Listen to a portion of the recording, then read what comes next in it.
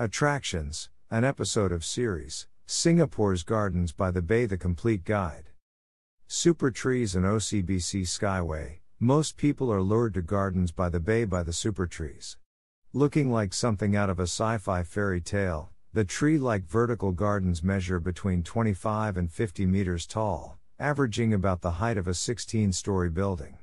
There are 18 supertrees in total, made up of more than 162,900 plants and more than 200 species and varieties of bromeliads, orchids, ferns, and tropical flowering climbers.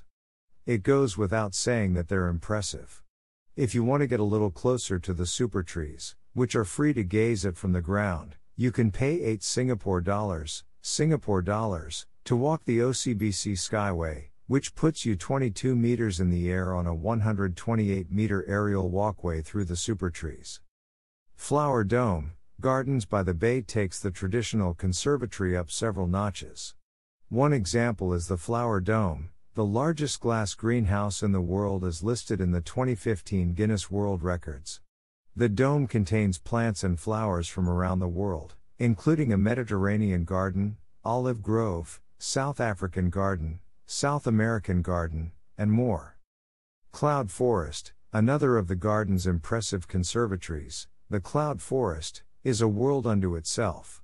Here you'll find a 35-meter-tall mountain covered in tropical vegetation as well as the world's tallest indoor waterfall.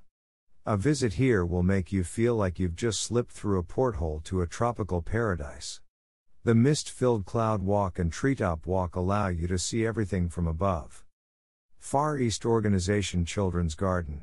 Visitors with kids can cool off with a visit to the Far East Organization Children's Garden, an outdoor playground and water park filled with features, from water tunnels to spray jets, that ensure everyone stays cool in Singapore's notorious heat.